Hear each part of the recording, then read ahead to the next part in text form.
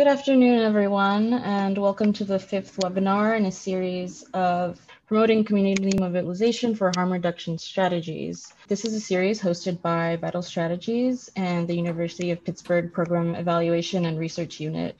I am Veronica Vargas, Program Officer at the Overdose Prevention Program at Vital Strategies. Vital Strategies has partnered with Pitt Peru to develop this series of webinars with the objective to promote harm reduction strategies and improve knowledge among community coalitions. We've been collaborating to improve harm reduction as a strategy to reduce overdose deaths, and we also support coalitions to build capacity and implement harm reduction initiatives. We are also working to provide opportunities for coalition members and the general public here in this webinar to learn more about harm reduction strategies and to improve the health and safety of people who use drugs and people with substance use disorders. You can also find other webinar series over at the Overdose Free PA website. And so just for some housekeeping here, please keep in mind that this webinar is being recorded. For our attendees, please stay muted. And if you have any questions, please paste them in the designated Q&A chat or in the general chat. We will be monitoring both, and we will address your questions towards the end of this panel.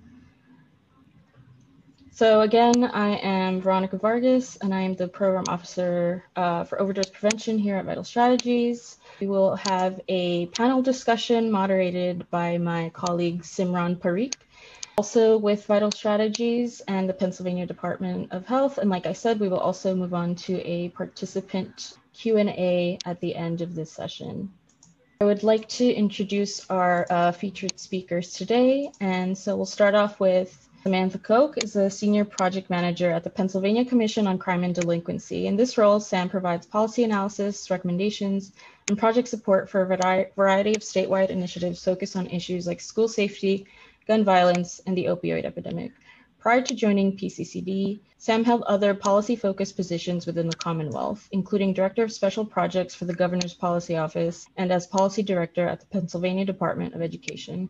Before working in state government, Sam served in a variety of roles and organizations within the nonprofit sector, including the Clary Center for Security on Campus and the Investment Fund for Foundations. Next up is Alice Bell, who is the project director and co-founder of Prevention Point Pittsburgh's Overdose Prevention Project, working there for over 2 decades to implement overdose prevention training and naloxone distribution efforts through Allegheny County, including syringe services programs, and to the county jail and other community settings. Last year, she helped implement Pennsylvania's statewide naloxone distribution in collaboration with the Next Mailing Project.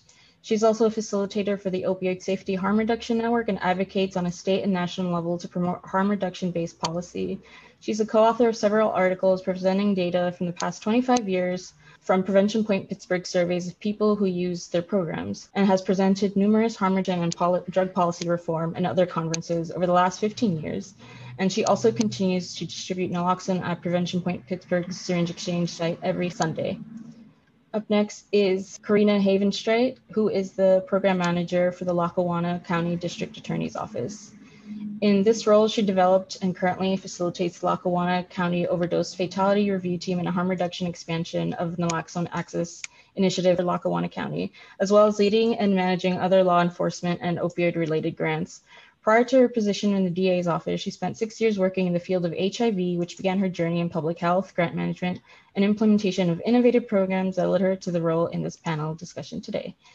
Karina also owns and operates a working alpaca farm in Northeast Pennsylvania, where she lives with her husband and 2 toddlers. Another of our panelists from Lackawanna County District Attorney's Office is Alex Krupski, and he serves as a data analyst for the Lackawanna County District Attorney's Office. His primary role is the collection, analysis, and presentation of all data gathered by the Overdose Fatality Review Team and data related to overdose deaths and gaps in service within Lackawanna County. He also assists with the pursuit and management of additional grants through Lackawanna County on behalf of the DA's office. Prior to his role, he was an analytics manager for a large national managed anesthesia practice and developed numerous analytics programs and initiatives. He's currently 8 weeks away from obtaining his master's degree in data analytics from Southern New Hampshire University. And recently he's moved back to Scranton, Pennsylvania, where he is excited to be working on innovative initiatives such as this one to help serve the community he grew up in. Up next, we have folks from the Philadelphia Department of Public Health, Division of Substance Use Prevention and Harm Reduction. First up is Jose Caraballo, who goes by JC. JC is the manager of the Environmental Services Department inside the Division of Substance Abuse Prevention and Harm Reduction at the Philadelphia Department of Public Health. The department's mission is to provide support and resources to communities heavily impacted by the opioid epidemic in Kensington. And he also works with Rachel Russell, who is a harm reduction specialist within the Substance Use Prevention and Harm Reduction Division of the Philadelphia Department of Health. She provides education on overdose prevention and manages naloxone distribution to community partners throughout the city. She has also worked with Project SAFE for the past 7 years, providing harm reduction services to women, gender nonconforming, and queer people involved in Kensington street economies. I would also like to now pass it on to my colleague Simran Parikh, who is a program officer of Vital Strategies and the Pennsylvania Department of Health. She is currently involved in helping the development of strategies for naloxone distribution and supporting overdose prevention and response coordination strategies as part of the Commonwealth's Opioid Command Center. Please welcome Simran and our amazing panelists for today. Great.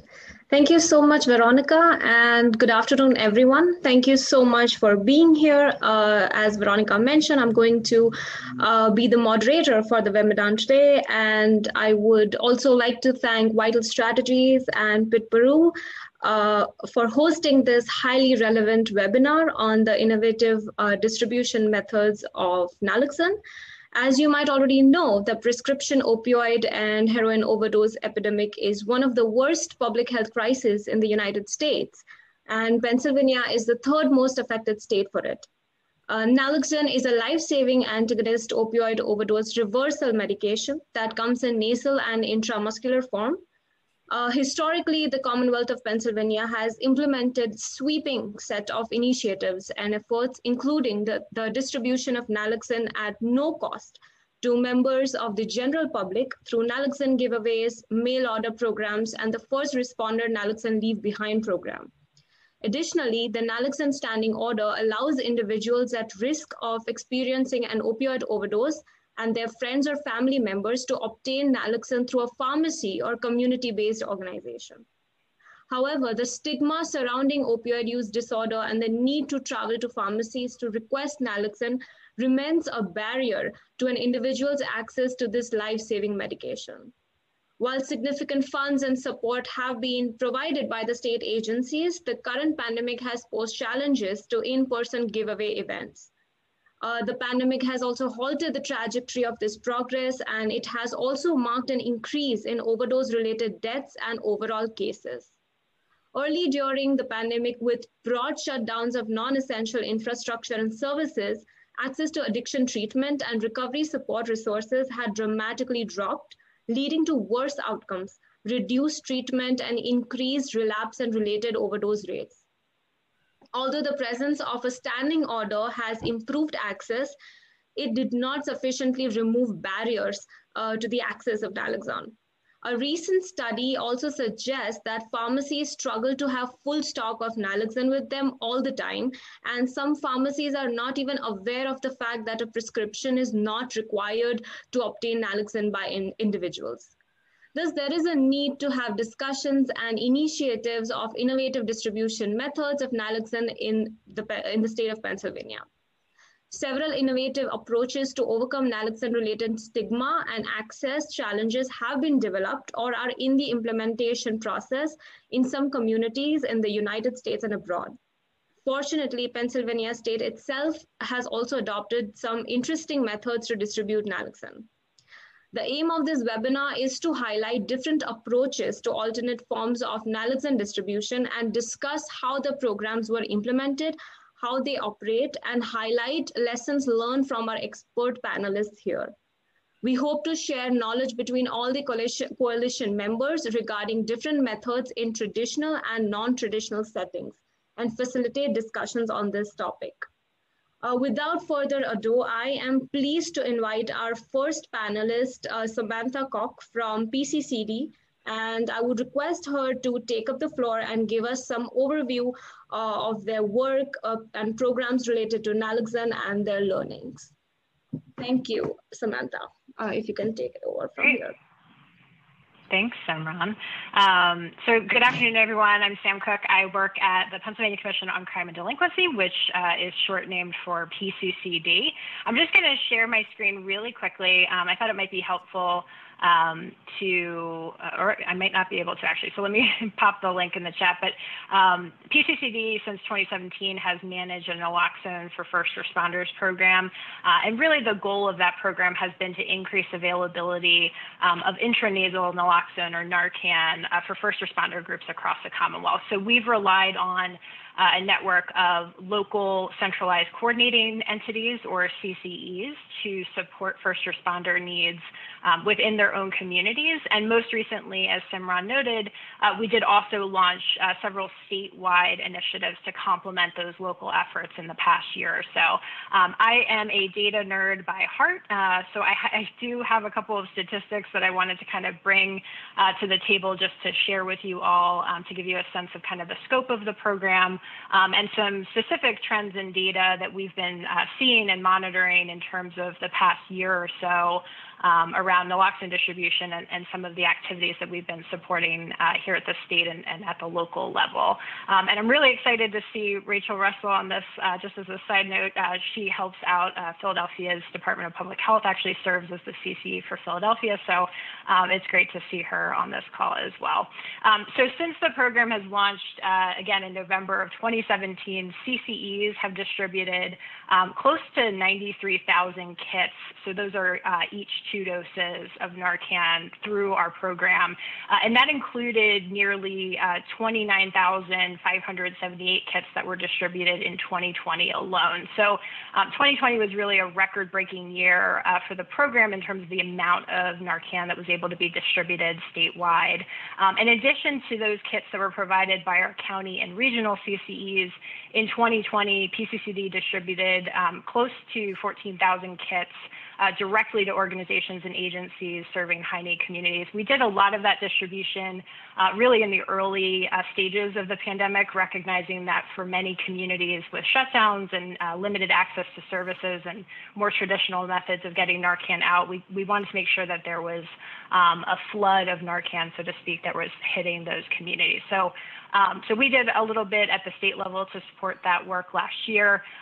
These efforts collectively, so since 2017, we do track overdose reversals that are reported by our first responders who get kits through the program. And obviously this is self-reported data. It's likely sort of lower than what the real number is, but we've really been pleased to see that this program has resulted in at least 17,970 overdose reversals reported since 2017, and that number includes close to 5,300 reversals that were reported in 2020.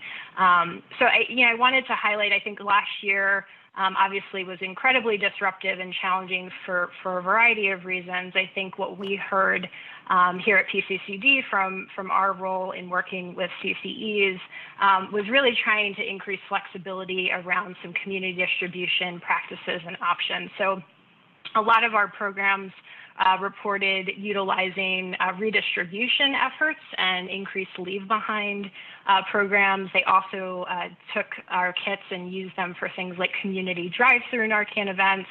A lot of CCEs and communities started focusing pretty intently on county jail reentry programs, community giveaway days, and other types of outreach efforts trying to focus on high-risk populations within the community. So I mentioned, again, that it was really a record year for distribution. As 2021 got underway, we wanted to continue that momentum and really be able to supplement and continue support for community groups who may be getting some kits from their CCE, but might be looking to get some additional kits from us at the state level to support initiatives that really focused on some particularly high-risk individuals. So those would include individuals using syringe service programs and harm reduction services. So, people who use drugs, obviously looking at folks who are leaving state prisons and county jails, individuals engaged in or leaving treatment, folks in recovery, as well as individuals who have experienced a non-fatal overdose. So we launched a statewide portal in the middle of March. To date, we have been able to already distribute close to 4,200 kits or 8,400 doses of Narcan to community groups statewide since that program's launch, and we are hoping that that number will get a whole lot bigger in the months and years ahead. And last but not least, I know that Alice Bell is on the line as well. We've really appreciated the opportunity to partner with Prevention Point and Next Distro to support a statewide mail-to-home naloxone program.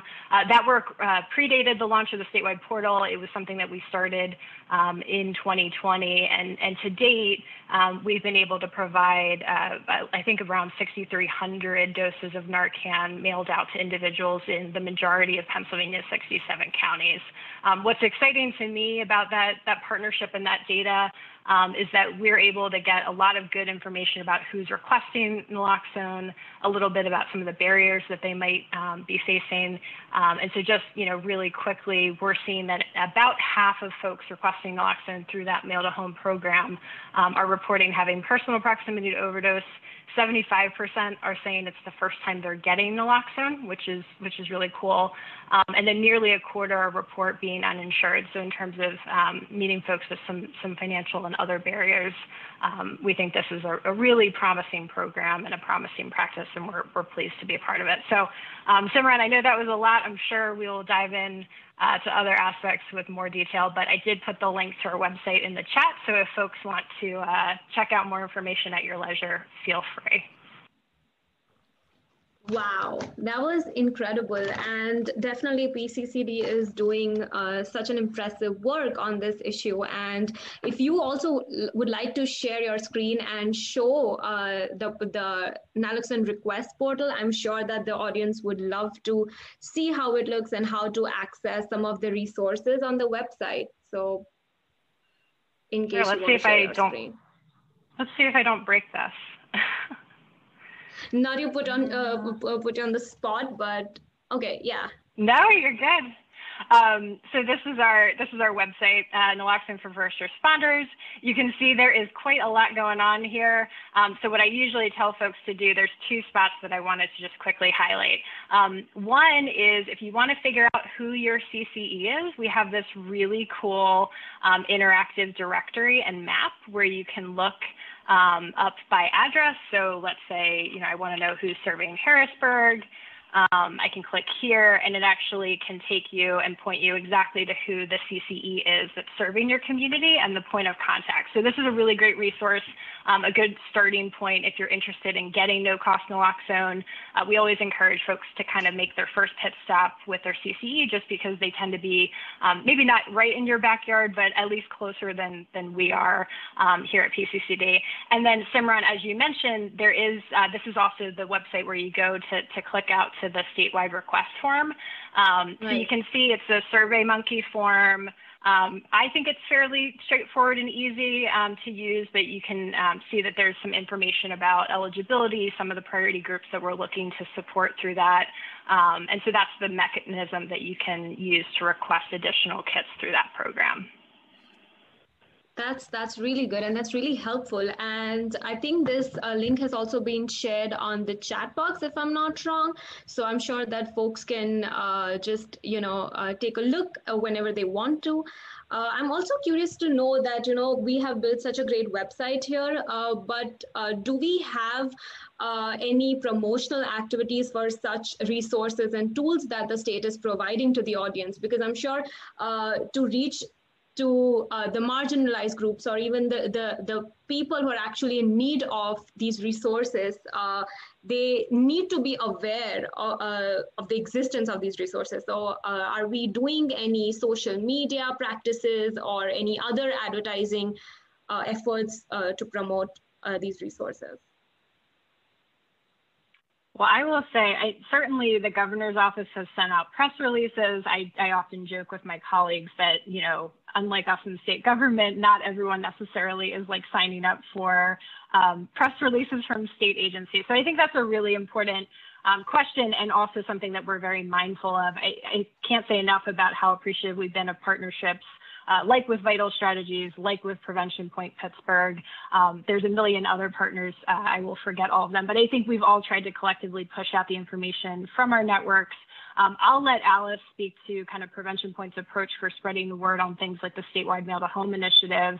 I know that, Karina has mentioned that she's used like Facebook marketing and stuff. I think Prevention Point, I believe, uses Google marketing, but certainly word of mouth and relationships are, to me, always the most powerful drivers of referrals. And that's not always something that state agencies like PCCD are in the best position to drive and lead on our own. So that is why our program really is designed with a lot of local to state networks kind of built in.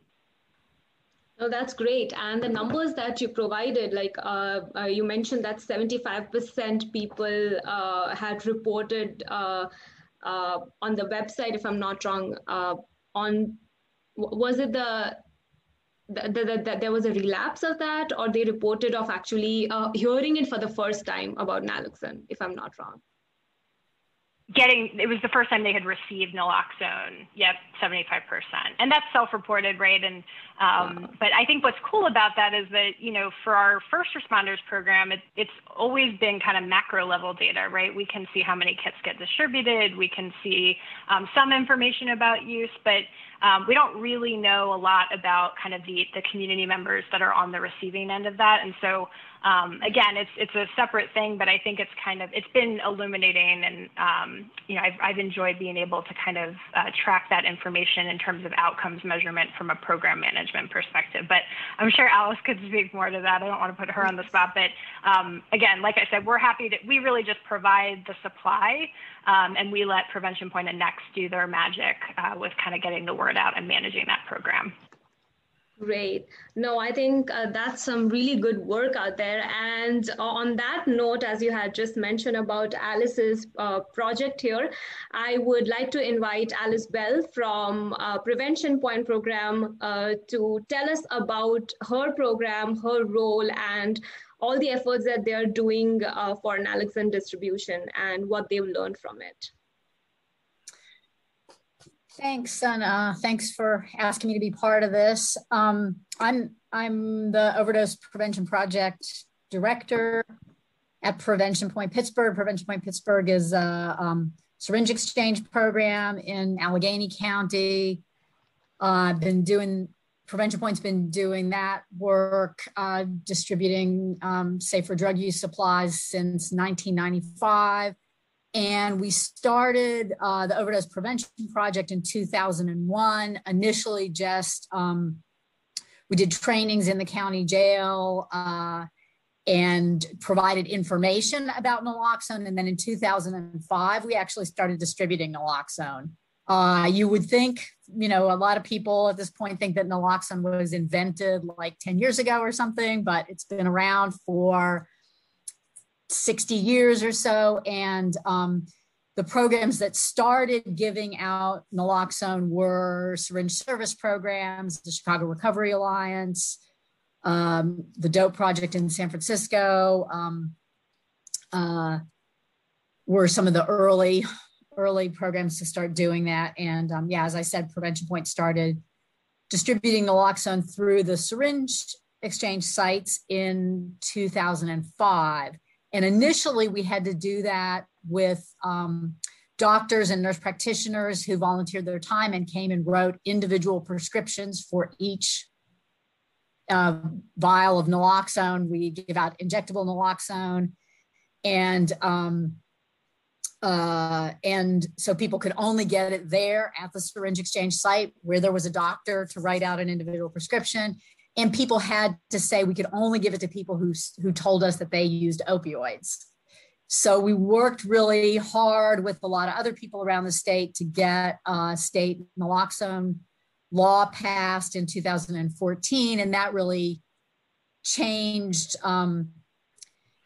that law allowed for prescribing to what's called a third party. So anybody who was a potential witness of an overdose could get Naloxone prescribed to them, which means anybody. And it also allowed prescription by standing order. So we didn't have to have individual prescriptions. And so that's a situation that, people say it makes it close to being over the counter, not quite. You still need to have doctors involved and those kind of things. And there's still a lot of barriers. We'd love to see it actually over the counter. That would be really helpful in making it easier to get it out. But what we found in that year after the law passed and we were able to go into community settings, and before that, I saw parents who would say, you know, I want to get naloxone. It was basically like, you have to tell us that you use opioids for us to be able to prescribe it to you. And so in 2015, there was this huge demand. I personally drove all over Western Pennsylvania doing trainings in all kinds of church basements, fire halls, et cetera, people who were really desperate to get naloxone. Since then, so what we found with that change was that even though we were able to get naloxone into the hands of a lot broader segment of the population, the people who used naloxone were people who use drugs. That, you know, we had last year close to 900 overdose reversals reported. That's just here in Pittsburgh with naloxone that people got just from our program. And over 90% of those reversals are accomplished by people who use drugs. And that's the way that it's always been. So we see lots. So that's, I think, when you look at the issue, you know, broadening out from local areas, from Pittsburgh and Philadelphia, syringe service programs we know are the most effective way to reach that population. And the difficulty in reaching people who use drugs outside of syringe service programs has to do with the fact that people are using drugs that are illegal. And so if you go to a Narcan giveaway day, it's more likely that you're going to see people who are service providers or maybe a family member or that sort of thing, because people feel like if they go and say, I need to get Narcan, that they're outing themselves as a drug user in those kind of settings. So, you know, so in syringe exchange programs, people who come there have been coming there to get drug supplies. They don't worry that we know that they use drugs because we already know that they use drugs. So that's been, you know, that's a big barrier, and it's a kind of a tough one to overcome as long as we continue to criminalize people who use drugs. Wow, that's incredible. And I loved about the data that you provided, that there were 900 opioid reversal reported last year. I think that's really interesting. And the program is definitely, I'm sure it has been there since 2001, and it has made so much of progress. And with so many changing laws, I think we've adapted pretty well. I was really also interested to know about any technical assistance that your program provides to other people. And if you have any advice for any other organization who's also looking to perform similar work out there in this subject area. So would love to know your thoughts about that. Well, I mean, one of the things that we have partnered and provided technical assistance with many organizations over the years. I mean, we worked to get our county jail to start dispensing naloxone, which they started doing in 2016. We've worked with hospital emergency departments and other medical providers to provide naloxone. I mean, looking at outside of syringe service programs, though, the most logical place to reach people who are likely to use it are jails, hospital emergency departments, EMS leave behind. We've helped locally here in Allegheny County.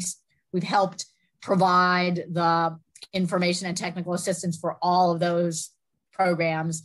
And then, we've sort of been the go-to for anybody that wanted information about naloxone, how to give out naloxone. More recently, Sam talked a lot about this, but last year we partnered with Next to try to get naloxone outside of Pittsburgh and Philadelphia, where there is access in other ways, to the rest of Pennsylvania, where we've still seen a real lack of access. And so Next does that on a national level, and they partner with various states. and we're the partner in Pennsylvania outside of Philadelphia. The Soul Collective partners with Next in the Philadelphia area. And so the challenge there has been to try to reach people who actually are going to use naloxone. And so we really look at the requests that people make, and we do ask people why they're not able to get naloxone in another way. So people who say, I can't get it through a pharmacy, I don't live close to a syringe service program, et cetera. People who report that they've witnessed overdoses or overdosed themselves. So we try to find those people and kind of develop relationships with them so that they're helping to spread the word. With the launching of the state portal, we have a staff person at Prevention Point who's doing technical assistance to reach out to organizations around the state who are specifically doing outreach in communities of people who use drugs, and try to make sure that they are getting a adequate supply of naloxone, either from their local CCE or directly from the state.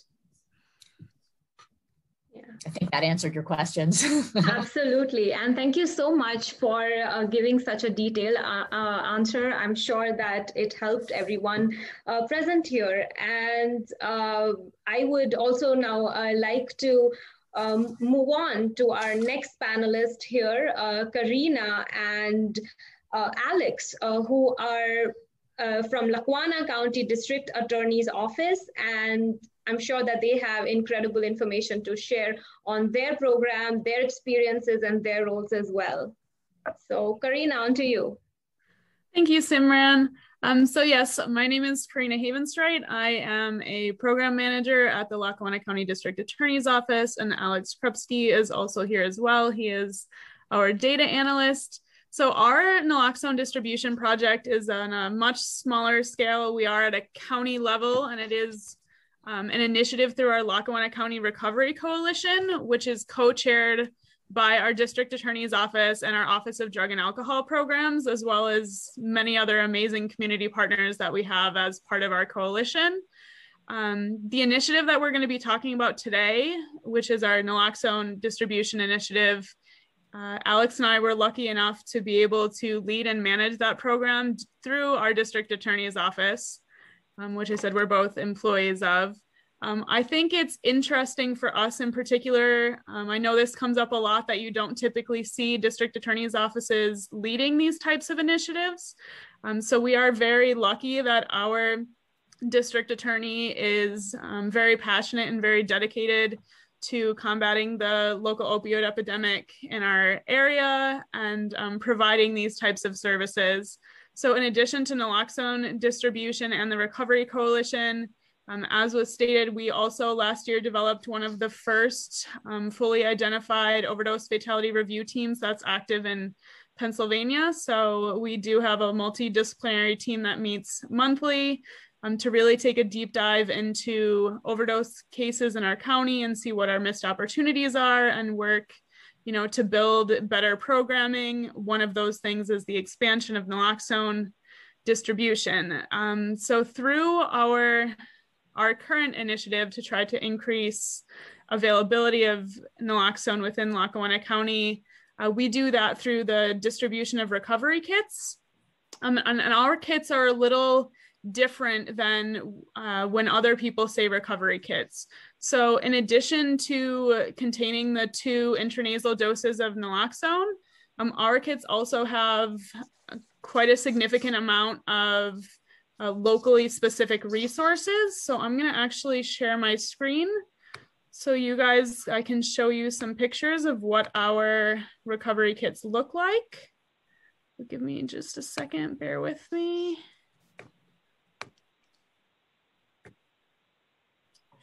Okay. So as I said, our kits do contain the 2 doses of intranasal naloxone, but they also contain these purple cosmetic bags with have our Lackawanna County Recovery Coalition logo on them, as well as the website. We have a refrigerator magnet, which is on the right, which has a bunch of resources for different local community partners who provide recovery resources within the county. We have our little purple silicone bracelet that says there is hope with a 24-hour treatment hotline on it. This green bag in the middle is actually, it's a little recovery kit, and it has a first aid kit inside it. So it perfectly, oh, it's all blurry, sorry. It perfectly fits the 2 doses of naloxone, but then it also has Band-Aids and antiseptic wipes. I think it has some burn cream in there, and just a nice little first aid kit as well. In addition to those resources, we also include a trifold pamphlet for our recovery coalition. And then we also have a front and back handout that we include with all of our recovery kits that was specifically developed for this initiative. Half of it is information about naloxone, how to use it, a link to a video that a training video we developed with our local central coordinating entity, who is Pennsylvania Ambulance. So they helped us develop a training video, as well as the importance of reporting a life saved or a reversal, and how to request more naloxone. And then we also included information about certified recovery specialists. So we really think that's a huge piece of effective recovery, because the data supports that. So we included information on what CRSs are, how they work, and then specifically to CRSs in the community who are partnering with this initiative, and their personal stories, why they decided to be our CRSs, and how to reach out to contact them. So for us, in addition to really actually getting naloxone in the hands of the people who need it most, we also wanted to provide those level of resources so that if or when people are ready for recovery, they have what they need to know who to reach out to. And so for us, our kits are distributed through 3 major ways, which I don't think we realized how ambitious that was when I wrote the grant, but we've been really having a great time working through it. So our 3 ways we distribute our kits are through the Naloxone Mailing Initiative, which is what we will be focusing on today. And then we also distribute through community partnerships. So we have a federally qualified health center we work with that distributes through their case management and their Healthy Moms program, who works with pregnant mothers with substance use disorder. We are also working with one of our Geisinger emergency rooms to distribute recovery kits through their warm handoff program. And I also just got a call for one of our medication assisted treatment facilities who is also interested in distributing our kits. So we're really, for us, as far as trying to get Narcan in the hands of people who need it most, it's the same thing that was just said, working with those community partners who are utilizing those services and providing the Naloxone by Mail initiative so people don't have to go seek that out, and address that stigma, that they can just go online, fill out a form, and it's mailed to them in a plain white envelope with a PO box return address that is completely unidentifiable. Which for us was really important, not to write district attorney's office on it. So we made sure to get a PO box to make everything very discreet. And we started distributing kits in February of 2021, and we've distributed over 400 so far. So very excited about our initiative and continuing to move forward with some of the other pieces as well. This is great. And this is certainly a very innovative method of distribution. And I love how fancy the kit looks. It's so much fancier than a first aid kit. So this is incredible. And that's awesome that you have already distributed 400 since past 3-4 months.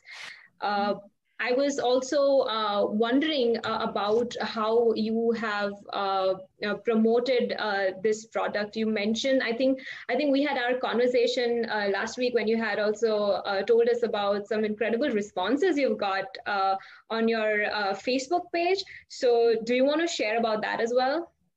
Absolutely. So when we launched this initiative, you know, the naloxone by mail is, the request forms are all online. So we thought it made sense to try to target our marketing online as well. So we did all of our promotion and marketing for this program through boosted Facebook posts. So this is actually what our post looks like. And you would literally just click on order yours today. It would take people directly from Facebook to our request page. When we originally launched the initiative and wrote the grant, we had anticipated that we would have 100 requests throughout the life of the grant, which was a year. We did 200 in the first 3 weeks. So thank you to Tracy for bearing with me for dealing with that insanity and making sure that we met those needs and shifting resources. And we absolutely did not anticipate the response that we had. So I said this morning, I mailed our 393rd recovery kit since February. So I said we definitely had a much bigger response than we thought that we would. However, we did run into a couple of unforeseen things with the Facebook marketing as well. One of which was our marketing was very targeted to Lackawanna County when we did the boosts. However, the post was shared over 140 times. And once it was shared, it's then shared to everyone that person knows. So we started seeing increased amounts of out-of-state requests, which led us to discussions with Next Distro as well. So we ended up also partnering with Next Distro to change some of the wording on our request forms. And we now refer our out-of-state requests to them so that they're able to provide resources specific to the out-of-state requests. And we're focusing our efforts on Northeastern Pennsylvania because that is where all of our resources are as well. And the other thing is too, we're really seeing a slowdown of our requests from our Facebook marketing. So we decided to switch into a different gear. Alex did some great analysis of our 2020 and 2021 overdose data for the county. And we are now going to be starting next week, actually, we're going to have several billboards that will be put up in the zip codes of the areas with our highest overdoses, promoting the Naloxone by Mail initiative. So we're hoping that tries to spread the word in the communities that are being most impacted as far as fatal overdoses. So that's going to be our next approach to just spreading the word. So we're excited. Yes, we're excited about that. No, congratulations. You've made some great progress there. And I'm sure that everyone here at the audience can learn so much from these efforts as well. And as I mentioned before, this is certainly a very innovative way to distribute naloxone. And talking of innovative, we also have Jose, who also goes by the name JC, and Rachel, who are working on vending machine project in Philadelphia. So I would like to invite JC and Rachel to share some of their experiences, tell us about their project, their learning, and their role in this. Yeah, hi everyone. So my name is JC, and so we essentially weren't really envisioning starting a pilot of this sort. It just kind of unfolded as it did, given that we currently have public restrooms available in Kensington, but we're looking at more of an unstaffed model, basically because of the cost that's associated with staffing units. So we place these porta potties that we have in McPherson Square Park, which is an area that is like a hub of gravitation for a lot of people who are homeless, but also people who are using substances in the public. And we wanted to make sure that we were providing we're having medication accessible in these porta potties, just in case potentially someone came across someone who's overdosed inside of the unit, but also within the park itself. So we were looking at something that was very cost efficient. If you go to slide 2, we found these little containers, or like little cubbies essentially, that tilt down essentially, which spawn at Harbor Freight, which were about $1.99 a unit. and we placed these inside of the porta potties. And what we saw was that, and these actually hold two doses, which we thought would be just more than enough essentially for the units. But what we saw was that we started seeing an increase in people accessing the dispenser. So we went from 1 box to 2 boxes, and from 2 boxes we went to 3 boxes. And essentially, we were providing 6 doses in the morning and 6 doses in the afternoon before we left the park for the day. And from this itself, essentially, what you see right here towards the very bottom is that we distributed about 300 kits, which accumulates to about 600 doses that we're giving out since January to now, just in these porta potties inside the Pearson Square Park. And within this time, there was certain things going on in our vision. We had a Naloxone campaign that we were launching, and we were seeing success with this, that the idea came up of maybe launching something more ambitious across other areas in Philadelphia that we know need, that have limited resources when it comes to naloxone.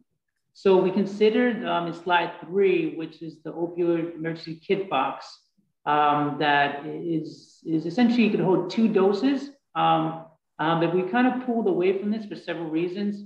One was that putting these boxes out, we knew people were going to access them, but we were considering what happens to the next participant who comes along to access this box.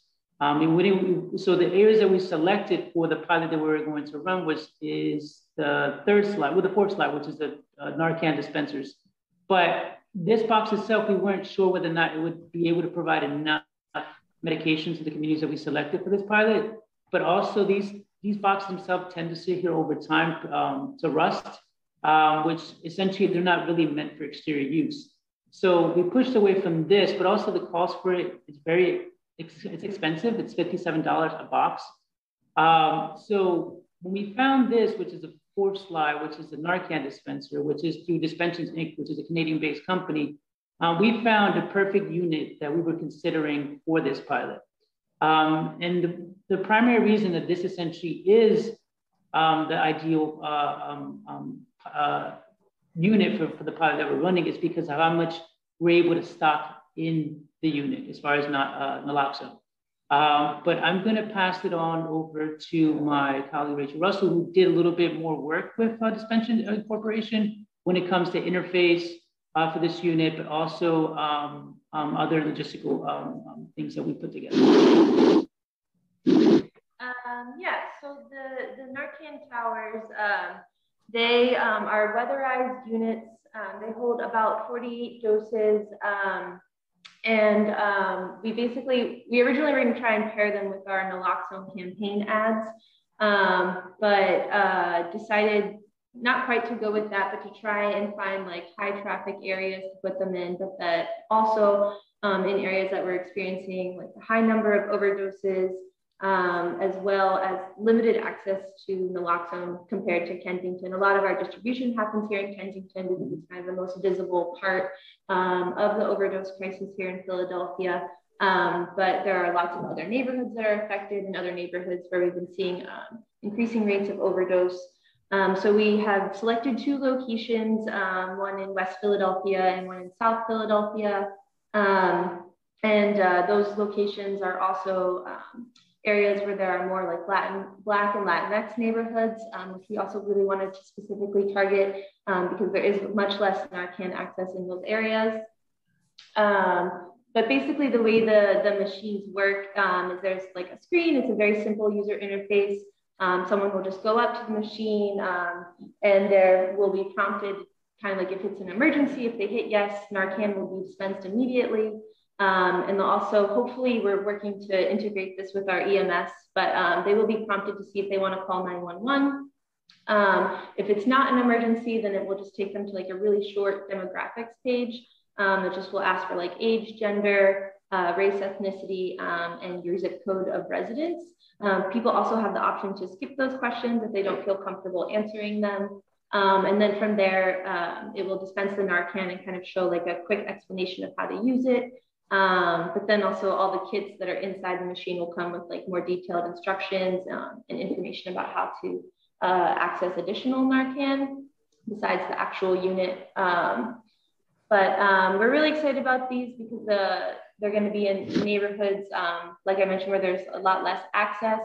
We're also hoping to kind of, as a promotional feature, kind of like the tags that you use to like swipe into the gym, basically.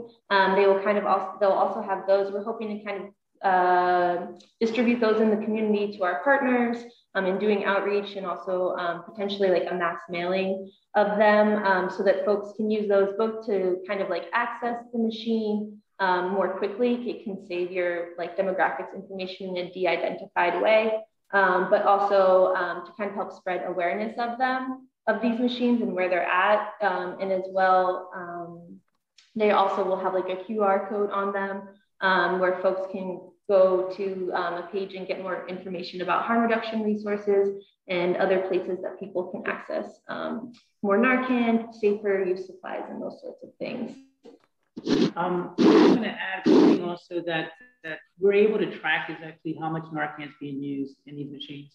So they fit 48 doses, but Rachel, for instance, or myself will be able to log into a portal and see how much Narcan is inside the unit on a day-to-day basis.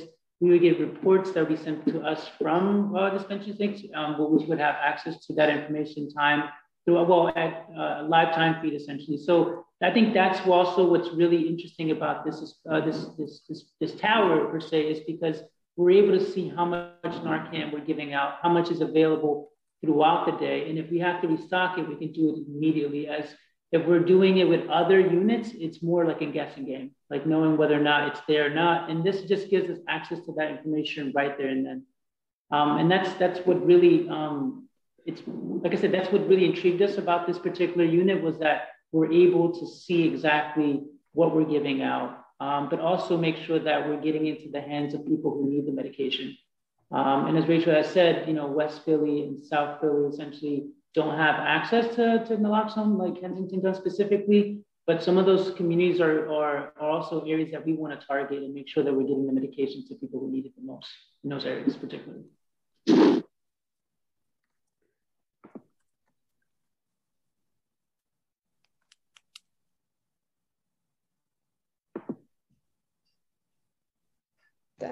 That's incredible, and I am really impressed with how you also mentioned about the tracking side, and that you're going to get reports.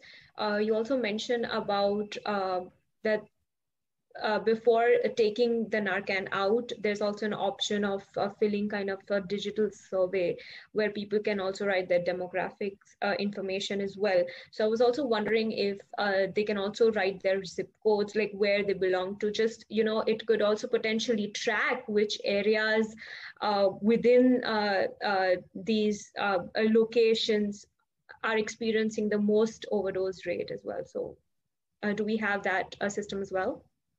Yeah, so one of the questions that it'll ask people is for their zip code of residence specifically. So, hopefully we can, and also with actually like talking to people, but hopefully get a better idea if there are, for other locations, assuming that the pilot goes well, like other locations that we could put these models, but also kind of get a better understanding, like, are people more comfortable leaving their neighborhood, to get this, or do they want this resource more like actually in their neighborhood? Mm-hmm.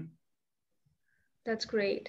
And I think what's really interesting to me is that we talked about the mail-in recovery kits and, distribution of naloxone by the CCEs.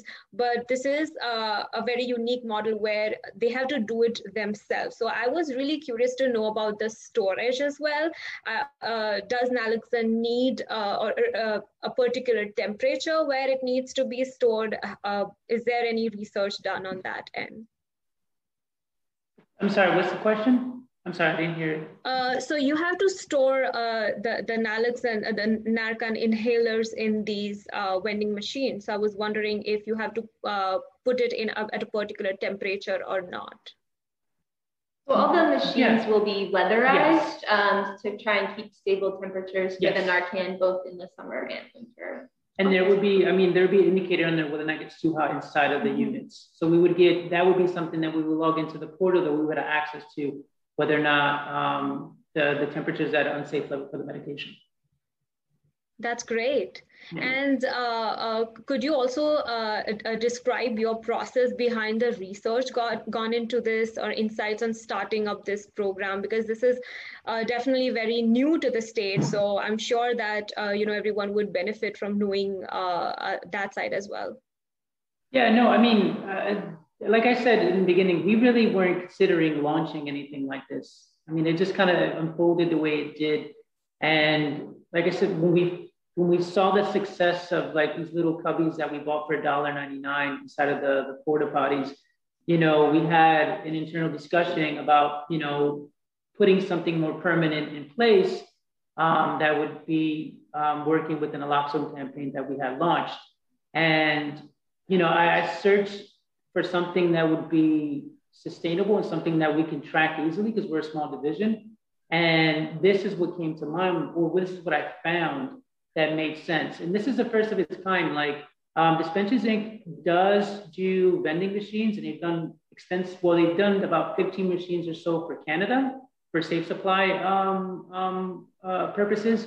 But this is the first of their kind that they're launching specifically in this particular unit. So, but like I said, it was something that we wanted to do, but we weren't really looking to do. It just kind of unfolded that way.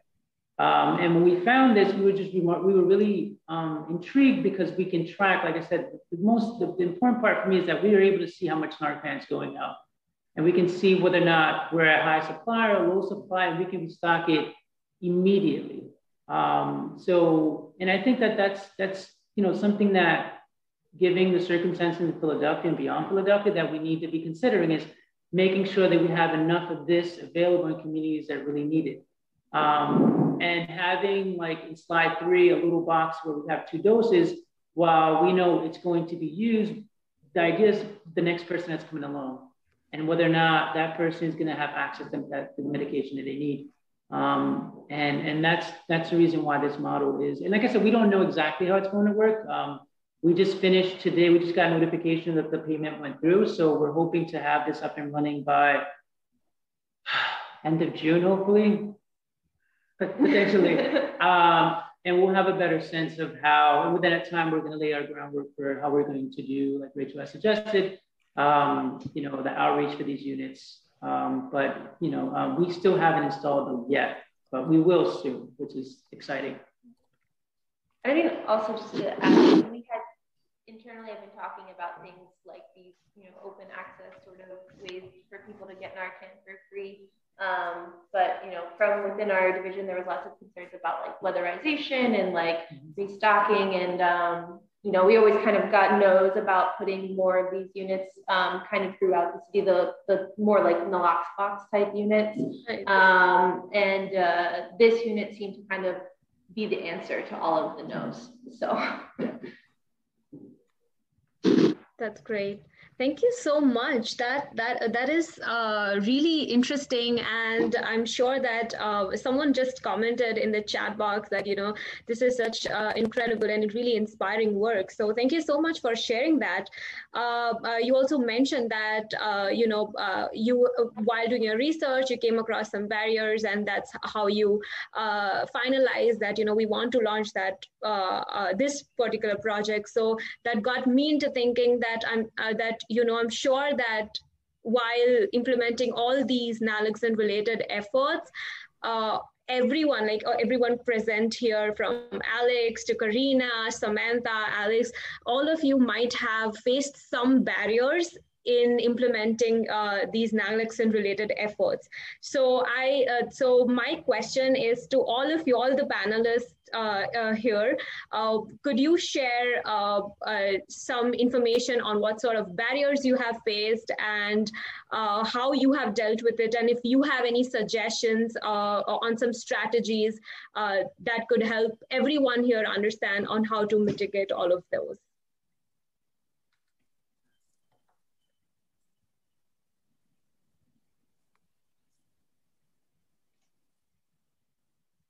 I don't want to pinpoint anyone, but I remember that barriers was specifically was pointed out by Alice here. So Alice, do you want to start this conversation? Sure. Yeah, I mean, I think the biggest barriers that we have faced are barriers to syringe service programs. Allegheny County and Philadelphia are the only two places in Pennsylvania where there are legally authorized syringe service programs. So, when we look at you mentioned that Pennsylvania has one of the highest rates of overdose deaths. And if you look, I know that Peru and Vital Strategies did a webinar a couple of weeks ago on this topic. And Roseanne Scotti presented a map that showed that Pennsylvania is the lone state in the region that doesn't have a state law allowing for syringe service programs. So that is a huge barrier. And I think that that's one of the reasons why, we, have significant problems in reaching the most important, critical population in Pennsylvania. Naloxone giveaway days are a great idea, but, really, I think, you're not reaching the population of people who are most likely to use it. Everybody should have it, but if in the order of prioritizing, the syringe service programs are the most efficient way to get it out there. So that, I would say, is a big challenge. And then the other challenge is goes hand in hand with that, just the fact that if you're using certain kinds of drugs, you are potentially always subject to arrest. And, we talk a lot about destigmatizing drug use, but I'm continually baffled as to how you destigmatize something that you can end up in jail for, that makes you a criminal by law. I'm not sure exactly how you destigmatize that. I think that that's, the reason why, even with naloxone distribution, that we can continue to see overdose deaths is because people are so often alone. And why are people alone? Because they don't want other people to know that they're using drugs. So I would say those are the two biggest barriers that we have faced and continue to face. If it's okay if I could jump in. I mean, in our case with the mailing program, one of the barriers that we dealt with is kind of the perception of the program. Northeastern Pennsylvania being that we're not a very, urban area, right? Like, we're kind of in the middle of nowhere. We're a small town. There's 100,000 of us in the entire area. So the perception of the program, why are people getting this for free? Why, what does this really do? How does this actually help them? For example, like on the Facebook post that we did that was boosted, 99% of the response to this program, I think majority reason why that it was positive is because of how it was presented. But, every now and then you'll still get a comment like, oh, what a shame, or, oh, why is this? What is this for? Or like, why are we supporting, the use of illicit substances? Which is not the case at all, right? And I mean, Karina and I even had an in-person interaction with somebody who was not super in favor of this until we showed them the kit and like, hey, look, like, this isn't just a box, with naloxone in it. Like, there's a bunch of recovery information here. There's a bunch of like resources that these people can use for themselves or their friends and family. And that stuff, you could see that through the comments. Like, people thankful the people who are really affected by this pandemic, this pandemic of opioid overdoses are for the program. And I think like the optics of these kind of programs, and that goes for any harm reduction program, is always going to be one of the biggest challenges that you're going to face in implementing them.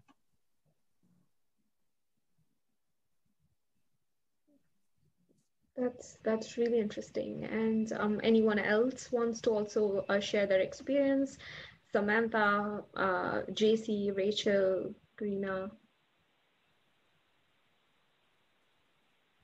Well, those are difficult to follow. I guess I would just say, I was looking at the attendee list. I see a lot of familiar names, folks who serve as CCEs. I know for a lot of them, their only job isn't serving as a CCE. Some of them are also responsible for setting up vaccine clinics. And so, I think just in general, the past year, there's been a lot of opportunities to rethink kind of rules and guidelines and sort of business as usual, which I think is certainly an opportunity. But I think just in general, it has been challenging, much like really any work that involves face-to-face or has historically relied on kind of person-to-person types of supports and networking. I just think the past year has really strained, all of us. And so, I think I'm looking forward to seeing as folks are kind of, restarting the spring and doubling down on their efforts. I think I've been incredibly impressed by how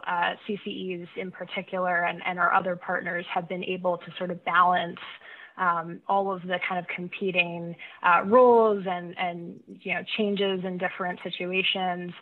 That being said, I mean, we are coming off of a year with just incredible amounts of just death and loss. And so I think, it's something where moving forward, we're going to continue to take a look at are there rules that are needed? Are there rules that aren't needed? Are there things we can do to make sure that, as Alice pointed out, we are continuing to try to do as much as we can to target resources where they are most likely to be used and most needed. But that's difficult and challenging work. It's worthwhile, but those always come with some challenges. Great. Does anyone else need to add anything? Okay.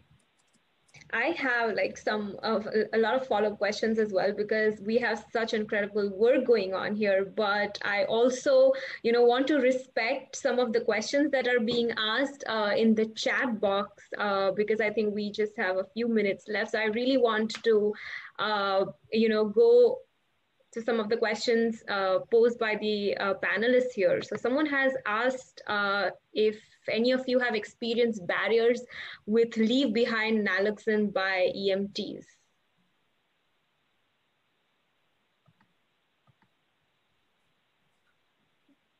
Do we have any answer here? Is the question barriers to leaving the naloxone behind or barriers to establishing leave behind programs?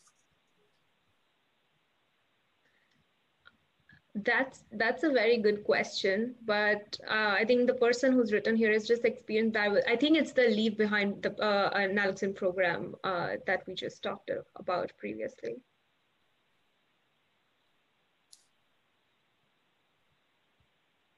So we are going to be launching ours very soon. We're working on the finalization of we're going to have a CME certified training for our EMS Leave Behind program as the first portion of rolling it out. So once we roll that out, I can definitely let you guys know what our barriers are. I think from what I've heard in the preliminary development of our EMS Leave Behind program, a lot of it is issues with trying to get buy-in. And, again, everyone is busy. Everybody wants things to happen, but also, a lot of times our EMS are burnt out and are seeing this every day. So I think the approach that we're taking is really education. So as part of our EMS Leave Behind training, we have, a person with lived experience who is going to talk about being saved by naloxone and how, it's important to not give up on cases like him. So I think, we're going to try to, put a face to it and really, use that to try to explain, the point of, if we have programs such as this one, maybe you won't have to go back to the same house 7 times. And, maybe there is something else that we can be doing and really try to make it more relatable. So we'll let you guys know how it goes. But I know with EMS in general in our preliminary development of our training, I would say that it's that sometimes the pushback for buy-in, as well as the concerns about legality of whether or not they can get in trouble for leaving behind naloxone. Thank you.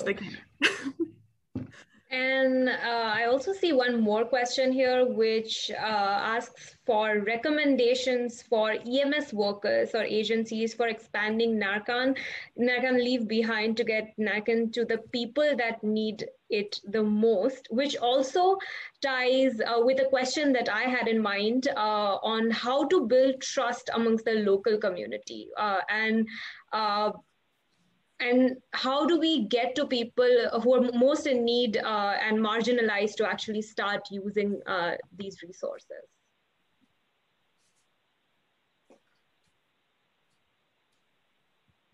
I think in terms of building trust and reaching the people that you need to reach, that you have to go to them. That it's very difficult to attract people to come to you. I mean, even when you're looking at online mailing, there was some talk before about, if you're doing things online, then you do social media advertising. Even in social media platforms, what you want is you want to find people who use drugs, who are sharing it with their community, other people that they know, because that's who people trust. So I think, going to places where people are, and one of the things that we've done in addition to the syringe service sites is we've done secondary distribution. So we've hired in the past 4 years or so, we've hired a bunch of community health advocates. So people who we provide services to, people who have already been getting supplies from us and who do give supplies to other people already. And we've been paying them to do naloxone distribution in communities where we don't have syringe service sites.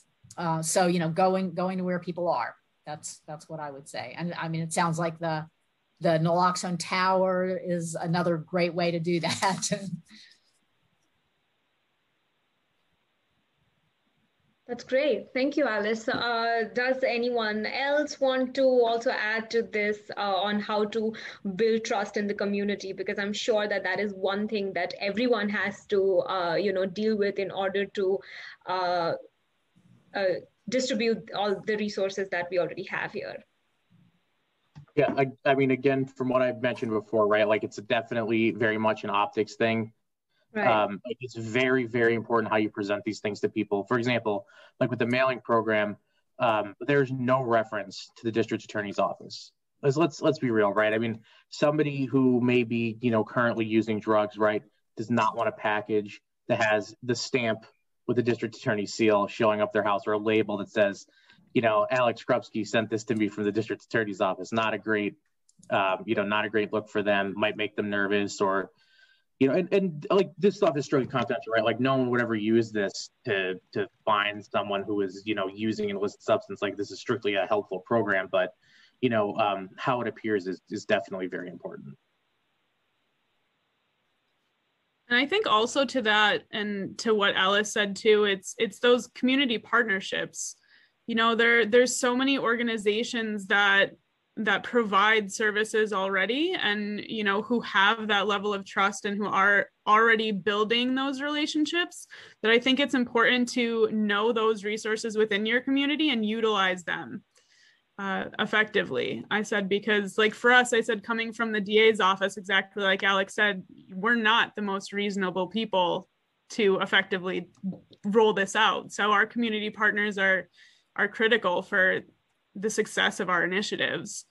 And also, I just wanted to say, I know this was one thing that had come up. If I can just share my screen again really quick. Oh, sorry. Can I share mine, or I'm going to come out? It would supersede the other one.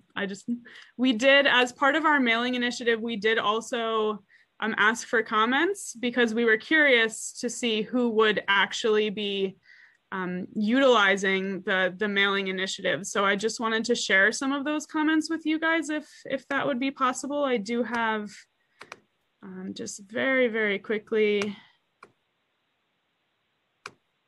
So these are some of the comments that we got through our mailing initiative, which I think, I said, obviously, out of the 400 that we've given out, not every single one is going to people who are using drugs. But I think, by the comments, I was very, happily surprised that a lot of them are going to the people that we wanted them to go to those people using drugs, and also, to their families and to their friends, to people who live with them to people in recovery who still have friends who are struggling.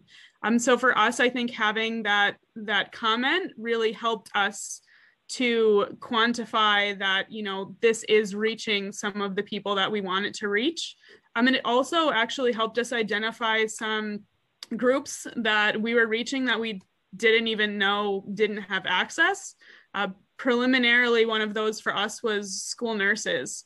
We had a lot of comments about various school nurses, about resource officers on college campuses who were requesting Narcan from us because they didn't have access to it, which just blew my mind. So I think that having those comments has really helped us to shape what we are looking at as our future initiatives as well. So I just wanted to share some of those with you guys.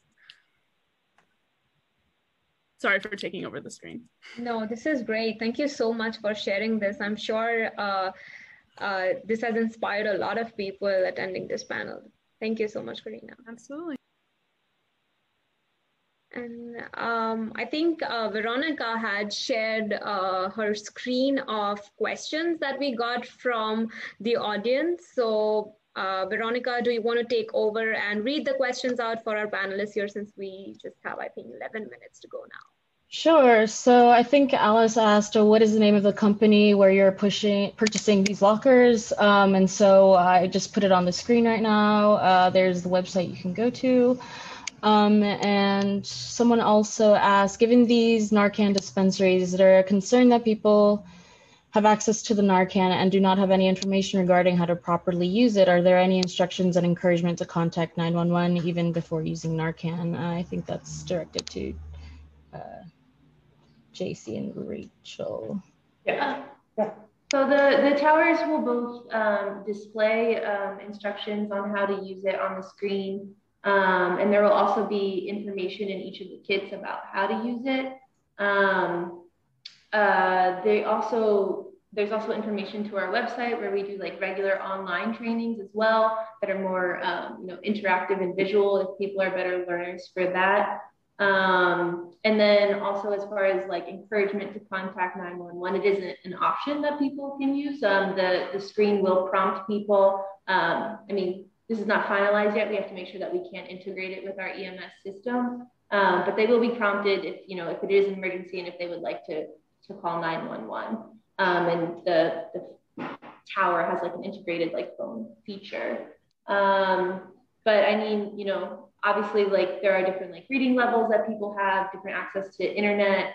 So we are also like planning to do kind of like extensive outreach in the area where these machines are going to be, to try and make sure that people who are in that area know how to use them and know where to access more information if they need it. We've also already done some like pop-up events, like distribution events in the sites where these are going to go. We definitely have seen that people want more of this available in their community. Great, thank you. So next question, how can a person become involved with the Lackawanna County Recovery Coalition? I am dropping my email into the chat box right now. So if anyone is interested in that, they can just reach out to me directly. And I'll make sure that they have information on our next meeting. Thanks. I'd also like to request that all panelists drop their contact information in the chat for attendees. Thank you. And so moving on to agencies who are distributing Narcan, do you have a difficulty time obtaining utilization reports when Narcan is used? Any ideas or recommendations?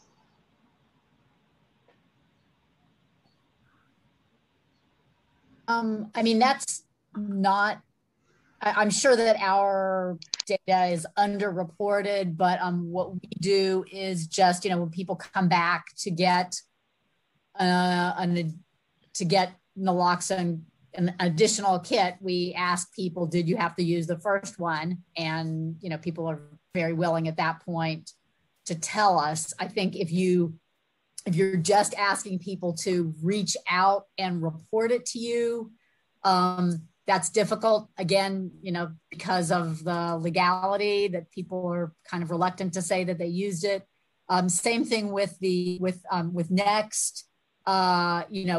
when people request a naloxone kit, we ask them if they've gotten, at that point, we ask them if they've used it. And that's, when people are in that interaction, then they're more likely to tell you that than just to, if you think about that for yourself, it's kind of like, going to the store and then, they send you an email and ask you to provide feedback or something, you're not likely to do it.